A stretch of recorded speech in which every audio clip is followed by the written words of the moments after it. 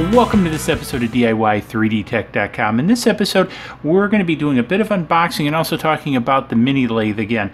So a lot of interest in the mini lathe, and as I got thinking more and more about it, it kind of makes a lot of sense to revisit some of the stuff regarding that and how I use that in the shop. And so I figured the best place to start is actually with this.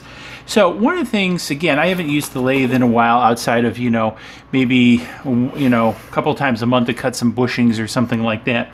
But, if I want to get back into using it kind of seriously again, one of the things that I wanted to do and the thing that you guys need to do is really get a quick change tool set up. So I went to Amazon and I picked this up super cheap, under 40 bucks, and this is really crazy for under 40 bucks.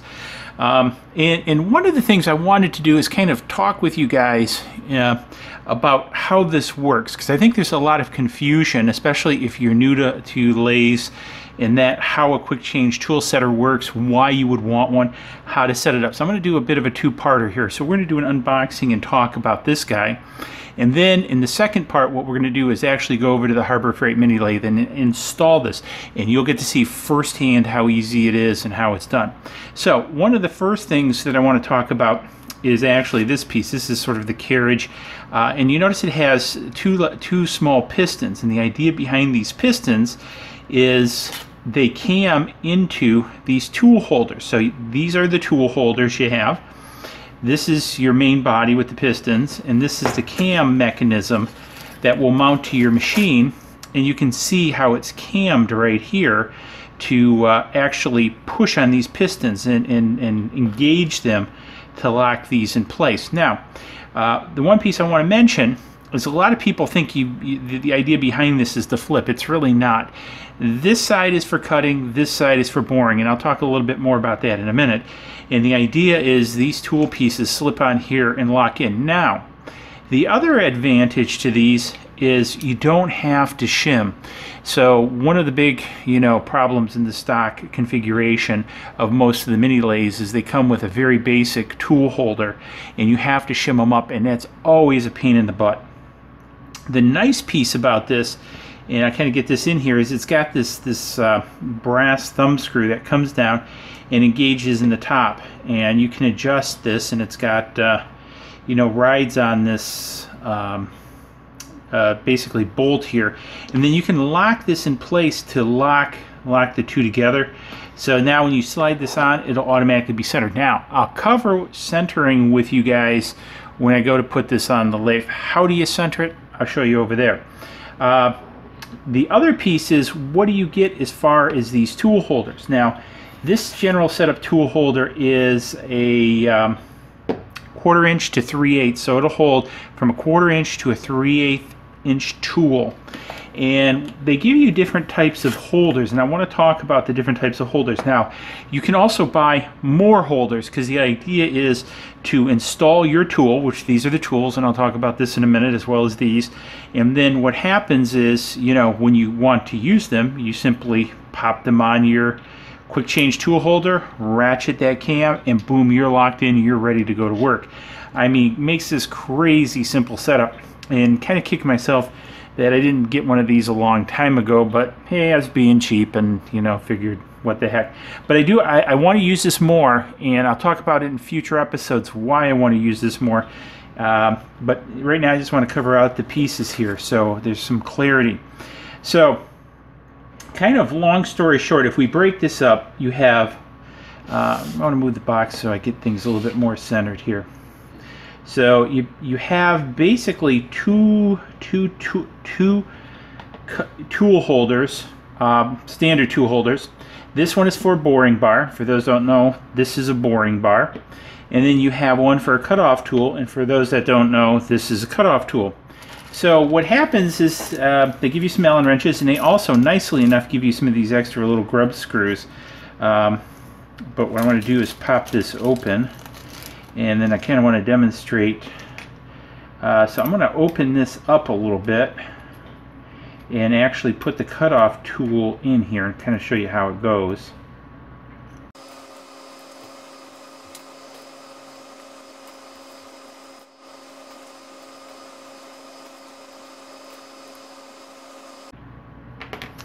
Okay, so here you go. So I've got the cutoff tool installed, and you can see it just cinches down. It's got these 4 bolts. Then what happens is we just, once it's on the machine, we drop it in, we cam it, and it's locked in place. And then what we use is this brass screw to adjust its height to the center post, and boom, we are good to go. And similar with the boring bar. So this one takes the smaller wrench, and so if we open this up,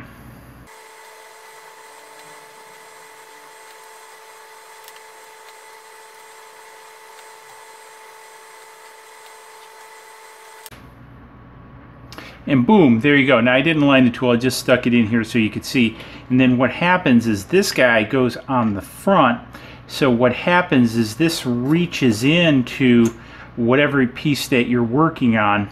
And so you can see this goes on the front, and you can just take this off, and you want to go cut the part out after you've bored it out, and boom, you put the cutoff tool. So you can see really how easy this all mates up. Now I also got these guys, and one of the things I liked about this is on the cover it shows you which one does what action for different cuttings. Now my grandfather was a machinist, and I sort of learned a little bit by proxy how all this worked, but it's kind of actually good to see this you know, in action.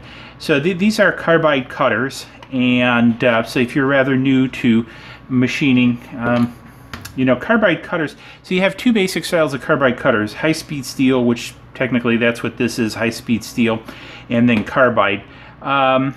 Both have their uses. I like the carbide quite a bit. They've gotten a lot cheaper over time, and so kind of nice. So what happens is you get these cutters, and they come with their own little tool holder, if you will. And if I can get them out of the packet. There we go. So this piece on the end, this is actually the cutter, and this is the tool holder. They give you this fancy little Allen wrench here to actually take these in and out, because these are replaceable. You can buy more of these triangle-shaped cutters and then simply replace them when they either break or dull out. And so the pieces with these, again, very simple. These just drop in like this, and then what you do is you bring them down. This is like pick up the Allen wrench. It's got oil, and so I'm just gonna cinch one of these down just for so, and again, boom, you've now put this in here. You go to your tool holder, you assume it's already aligned, and you're ready to go. So this is, again, really a great time saver, and not for a lot of money. And not only is it a great time saver because you can switch these in and out real quick, however, it's also nice that you don't have to worry about aligning your tool. You can get a better alignment with these rather than trying to find shims. You know, I'll confess to an ugly sin. A lot of times I would use these cutoffs as shims because they come in different thicknesses for different materials and that kind of stuff. And I would cheat and use those for shims, but this is a far nicer way, far easier way.